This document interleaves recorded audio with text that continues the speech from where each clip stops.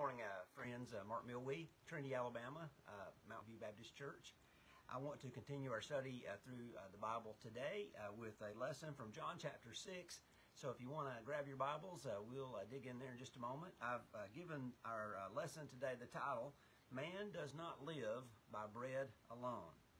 Man does not live by bread alone. Now, you might remember that chapter 5 ended dramatically with Jesus telling the scribes and Pharisees that it was not going to be him that would accuse them on the day of judgment, but it was going to be Moses. Listen to what he says to them. Do not think that I'll accuse you to the Father. There is one who accused you, Moses, on whom you have set your trust. For if you believed Moses, you would believe me, for he wrote of me. But if you do not believe his writings, how will you believe my words? If there was one man that the Jewish authorities honored and revered more than any other, it was Moses. He was the great lawgiver. He's the one that led them out of the wilderness, out of Egypt, through the wilderness, right up to the edge of the promised land. And Jesus turns the tables on them, and he says, it's going to be Moses that stands to accuse you on the day of judgment because Moses wrote about me. But you refuse to believe in me. This is important to remember today as we get started because we're going to see that Jesus is the ultimate fulfillment of many of the things that Moses did write about. In fact, in our study today, we're going to sit back and watch as Jesus feeds the 5,000 with 5 barley loaves and 2 fish. It's an incredible miracle.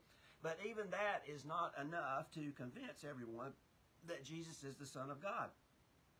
In fact, it becomes very clear that some are only following Jesus because they want him to give them more food. Jesus says as much down in verse 26. If you drop down there, it says, Truly, truly, I say to you, you are seeking me, but not because you saw signs, but because you ate your fill of the loaves. He goes on to tell them to work for food that, not to work for food that perishes, but for food that endures to eternal life. They're seeking material blessings. Jesus wants them to seek spiritual blessings. They just want more bread, but Jesus came to offer so much more. They were following not because of their love and devotion to him, but because they wanted something from him. Which brings up a good question I want to ask as we get started today. What motivates you to follow Jesus? What is your motivation for being a Christian? Are you really following because you believe that he is the Son of God, or are you just following because you want something from him? Well, look at verse 30. It says, the people say to Jesus, Then what sign do you do that we may see and believe you? What work do you perform? Our fathers ate the manna in the wilderness, as it is written, he gave them bread from heaven to eat. Now, I know I'm getting a little bit ahead of myself, but you got to understand, they make this statement the very next day after he fed the 5,000 with 2 fish and 5 barley loaves. It's incredible that they still want a sign. Apparently, it was not enough that he fed the 5,000. It's kind of like people today who, after the resurrection, who say they still want proof that Jesus is the Son of God. What more proof do you need? They wanted Jesus to give them manna from heaven, they say, just like Moses did. However, Jesus corrects their misunderstanding. He says, beginning in verse 32, Truly, truly, I say to you, it was not Moses who gave you the bread from heaven, but my Father gives you the true bread from heaven. For the bread of God is he who comes down from heaven and gives life to the world. So Jesus is reminding them it wasn't Moses that gave them the bread from heaven. It was God. Notice also what he does here, because it's really important for our discussion today. He moves the conversation from the realm of the physical to the spiritual. The people want manna, they say, like God gave in the wilderness, but Jesus says that he is the true bread who came down from heaven and gives life to the world. And now, just like the woman at the well who said, give me this water so that I'll never thirst again, the people say to Jesus in verse 34, Sir, give us this bread always. They wanted this bread so they wouldn't have to work for it. They wanted to follow only for the benefits Jesus could provide. They were looking to have their physical appetite satisfied, but Jesus is offering something much, much more substantial. He came to satisfy the spiritual hunger in their soul if they'll just open their eyes and see it. He didn't just come, somebody said, he didn't just come to sustain life. He came to give life. But before we're too hard on these folks, we have to honestly admit that sometimes our motives are not always pure. We come to the Lord for the many of the same reasons. We follow with the expectation of receiving benefits. This is why I gave our sermon, our message, the title today, Man Does Not Live by Bread Alone. We need to check our motives and make sure that we're following the Lord for all the right reasons. He is the bread of life, and He is worthy of all worship and honor and glory and praise just because of who He is, not because of what He can do for us. So let's jump in and see what application we can make to our life today. Look at verse 1. After this, Jesus went away to the other side of the Sea of Galilee, which is the Sea of Tiberias. And a large crowd was following Him because they saw the signs that He was doing on the sick. Jesus went up on the mountain, and there He sat down with His disciples. Now the Passover, the feast of the Jews, was at hand. So the chapter begins by simply saying, after this. This means sometime after this encounter in the temple with the scribes and Pharisees, Jesus and His disciples, they make their way over to the Sea of Galilee. Verse 2 says a large crowd was following along because they have witnessed all the miracles. And so now they're up on the mountainside. They sit down to rest. John even tells us it's the time for the Passover. Look at verse 5. Lifting up His eyes then, and seeing that a large crowd was coming toward Him, Jesus said to Philip, Where are we to buy bread so that these people may eat? He said this to test Him, for He Himself knew what He was going to do. This brings us to the first truth that I want to share with you this morning. Our faith is sometimes tested to discover our true motives. Our faith is tested to discover our true motives. Look again at verse 6. He said this to test Him, for He Himself knew what He was going to do. Jesus already knew what He was going to do, but the text says He asked Philip this question to test him. The word used here for test means a proving experience. He wanted to see how Philip would respond to this question, and unfortunately he failed the test. Look again at the question, verse 5, Where are we to buy bread so these people may eat? Scholars say it's only natural for Jesus to single out Philip and ask him this question because this is the area of the country where Philip grew up. If any of the disciples were going to know where they could find bread, it would have been Philip. Some have also pointed out that they think it was a leading question and that Philip, was just answering the question. He wasn't even thinking about a test or any other options. But look at his answer, verse 7. Philip answered, 200 denarii worth of bread would not be enough for each one to get a little. A single denarius was what one could expect for a day of work during this time period. This is why some translations say 8 months' wages would not be enough to buy everybody a bite. So Philip's first thought turns to money.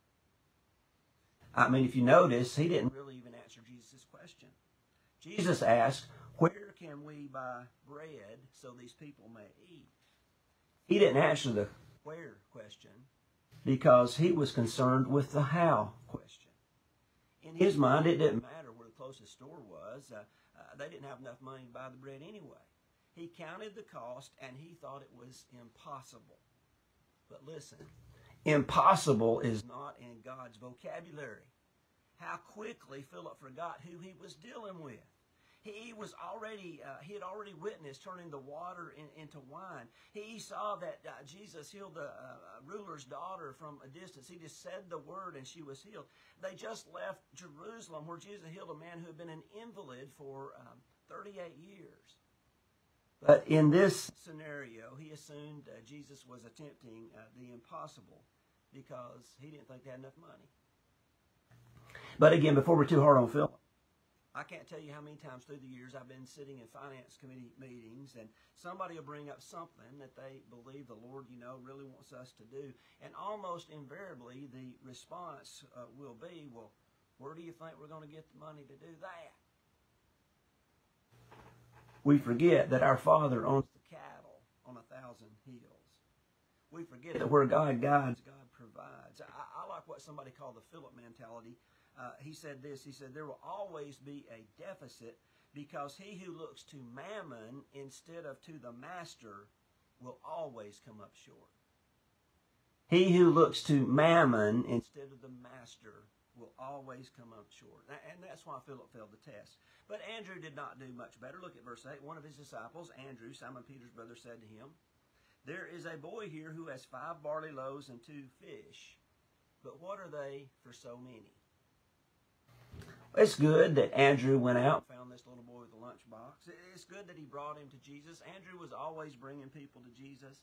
In fact, he almost got it right. If he had just stopped halfway through verse 9, he would have got it right. He would have been showing faith. If he had have just said, there is a boy here who has 5 barley loaves and 2 fish. But he didn't stop there. Instead, he said, but what are they for so many? He also forgot who he was dealing with. He looked over the situation. He went out and found a potential solution. But after he assessed the state of affairs, he came up to the same conclusion that it was impossible. I mean, really, if you stop and think about it, the little boy is the only one who showed faith in this situation. Andrew must have asked him if he was willing to bring his lunch, to Jesus, and he didn't hesitate. He bought his 5 barley loaves and 2 fish. He didn't protest when Jesus took them from him and blessed them. He allowed the Lord to take the little that he had and use it to bless others. He passed the test. He understood that little is much when God is in it. He was willing to be used by God, and because of his faith, a tremendous miracle takes place this day. I like how one of my commentaries put it. It said, the practical lesson is clear. Whenever there is a need, give all that you have to Jesus and let him do the rest. And I believe the practical lesson for us is that sometimes God allows testing in our lives to see how we are going to respond. Are we going to trust him for the answer? Are we going to step out in faith? Are we going to give him whatever we have and let him do the rest? Or are we going to throw up our hands and say, it's impossible? Listen, impossible is not in God's vocabulary. He can take our little and turn it into much as we call on his name. Well, that's the first truth I want to share. Well, here's the second one. Now, Jesus reveals his true motives. Look at the text beginning in verse 10. It says, Jesus said, have the people sit down. Now, there was grass in that place, so the men sat down, about 5,000 in number. Jesus took the loaves, and when he had given thanks, he distributed them to those who were seated, so also the fish as much as they wanted. And when they had eaten their fill, he told his disciples, gather up the leftover fragments, that nothing may be lost. So they gathered them up and filled 12 baskets with fragments from the 5 barley loaves left by those who had eaten. When the people saw the sign that he had done, they said, this is indeed the prophet who's come into the world. Perceiving then that they were about to come and take him by force to make him their king, Jesus withdrew again to the mountain by himself. Well, it's interesting to note that this is the only miracle that's recorded in all 4 Gospels. And it's no wonder it's an incredible miracle. I mean, if you look carefully, you'll notice it says that there were 5,000 men in the crowd. So if we include women and children, this number, swells to like 10 to 15,000. And the text says they were all fed from 5 barley loaves and 2 fish. Notice also, Jesus doesn't scold the disciples for their lack of faith. Instead, he just gives them something to do. He tells them to have everybody sit down in groups, and then he asks them to distribute the food. However, before he does this, carefully look at what the text says, verse 11. Jesus then took the loaves. When he had given thanks, he distributed them to those who were seated, so also the fish as much as they wanted. Now, if you drop down to verse 23, other boats from Tiberias came near the place where they had eaten the bread after the Lord had given thanks. I told my Sunday school class recently that anytime something's repeated in the Bible, we need to sit up and take notice. Well, as I already said, this is the only miracle of Jesus that's repeated in all 4 Gospels. Matthew, Mark, and Luke all state that Jesus looked up to heaven as he gave thanks. In our text today, John mentions twice that Jesus gave thanks before he performed the miracle and distributed the food. This reminds us of the truth from James 1:17, every good and perfect gift comes down from the Father of lights, with whom there is no variation or shifting of shadows. The Bible says that everybody ate their fill. The Greek word literally means they were glutted. Kind of like me when I'm coming out of the catfish place. They ate everything they wanted and more, and they were stuffed.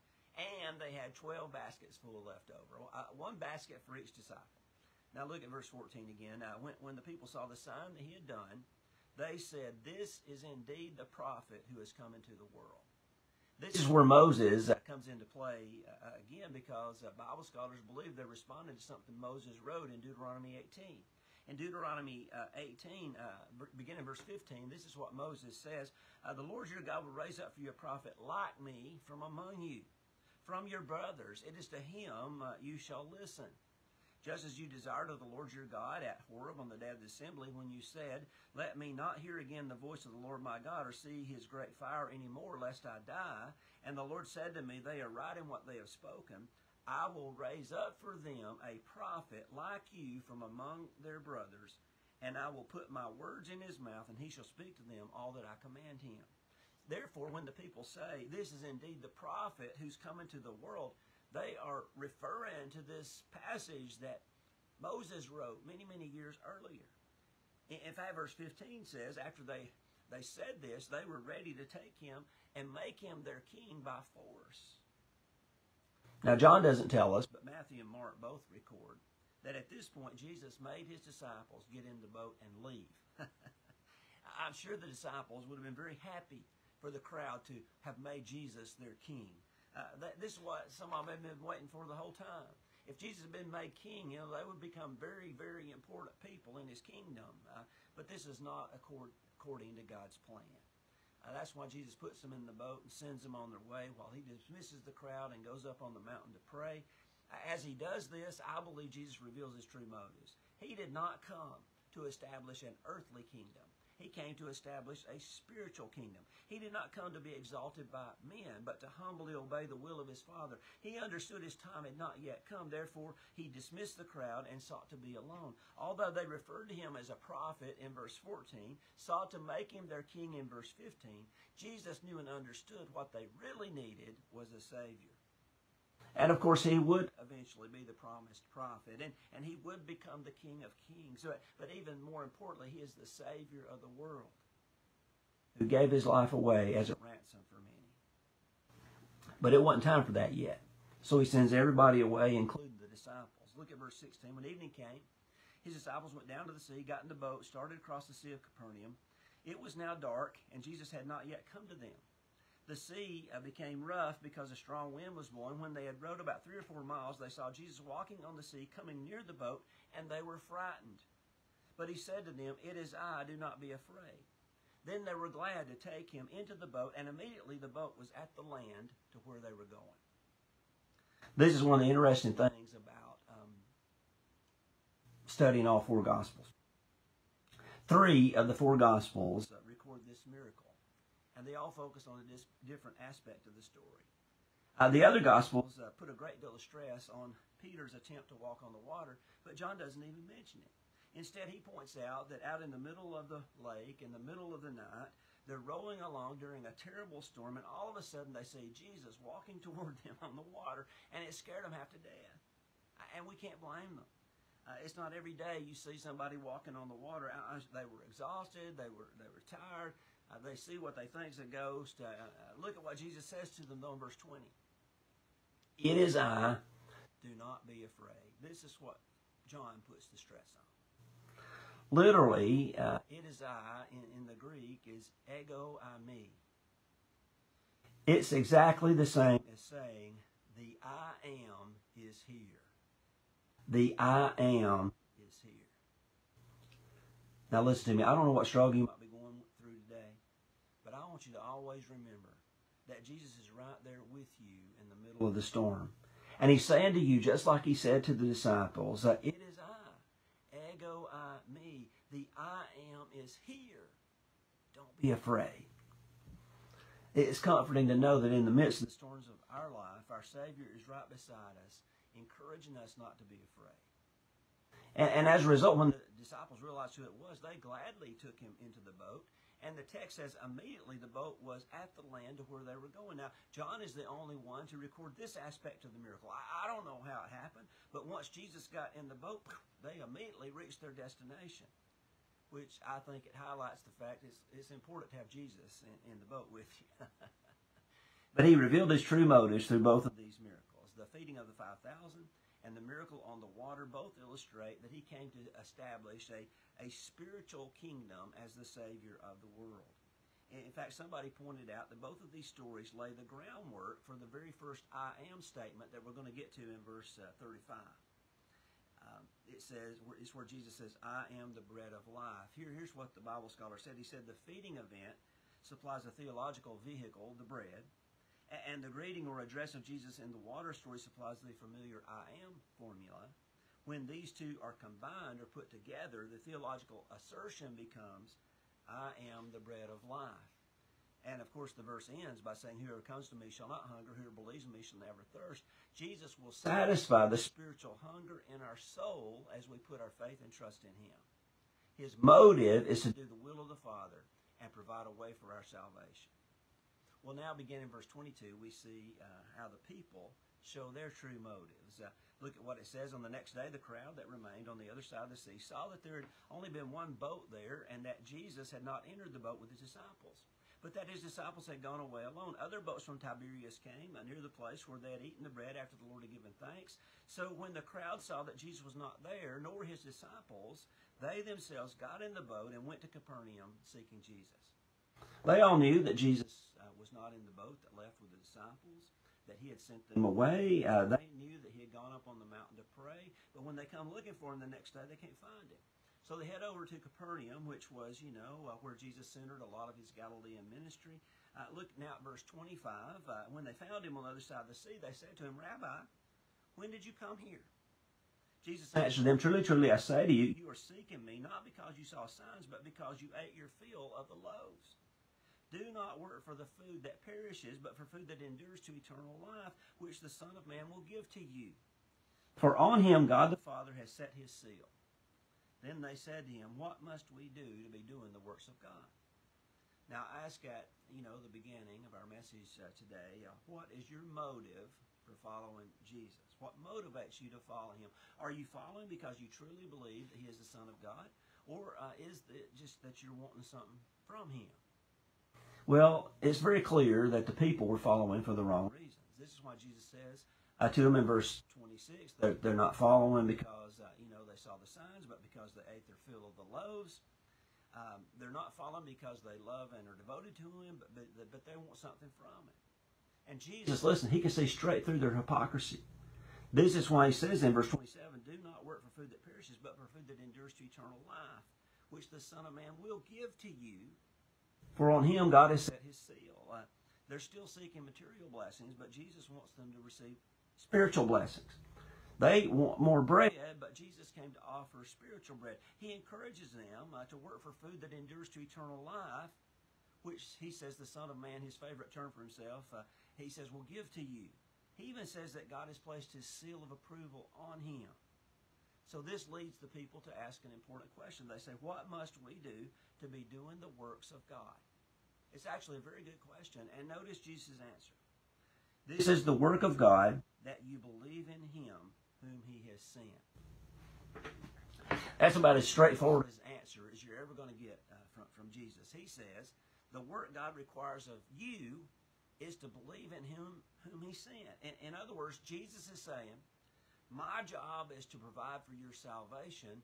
Your job is to believe in me. The only work required is to believe in God's one and only Son. But for some reason, we think there's got to be a lot more to it. We think we got to do something to earn our salvation. We got to work for it. But over and over and over in the New Testament, we're told to believe and be saved. Now, obviously, there's more to belief than just mental assent. To believe in Christ is to commit our life to Christ. The Bible says even the demons believe and shudder. So there must be more to belief than just saying, well, sure, I believe in Jesus. We step out in faith and we entrust our lives to him. It's more than just head knowledge, it's heart knowledge. But this is when the people speak up and say they want more proof.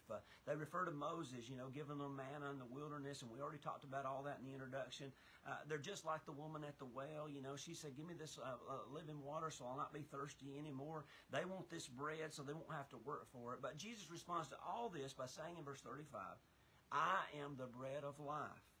Whoever comes to me shall not hunger, and whoever believes in me shall never thirst. Jesus says exactly what we've been talking about. He says that whoever comes to him and believes in him will never be hungry or thirsty again. Now, he's not talking about physical hunger and physical thirst. He's talking about spiritual hunger and spiritual thirst. Jesus came to satisfy our spiritual needs if will put our faith and trust in him. He didn't just come to sustain life. He came to give life. He is the bread of life. And those who come to him have their spiritual hunger and thirst quenched. As we do that, we receive him just like we do physical food. We eat and drink, and our physical appetite is satisfied. Well, in the same way, when we put our faith and trust in Jesus Christ, he comes into our life, and our spiritual needs are met. He offers true and lasting satisfaction. He says that those who come to him will not hunger. Those who believe in him will never thirst again. It's an incredible promise from an incredible Savior. So let me ask you a question. Would you be willing to commit your life to the bread of life? He wants to satisfy your spiritual hunger and your spiritual thirst today if you'll only trust him. Amen. Amen. Well, thank you for watching today.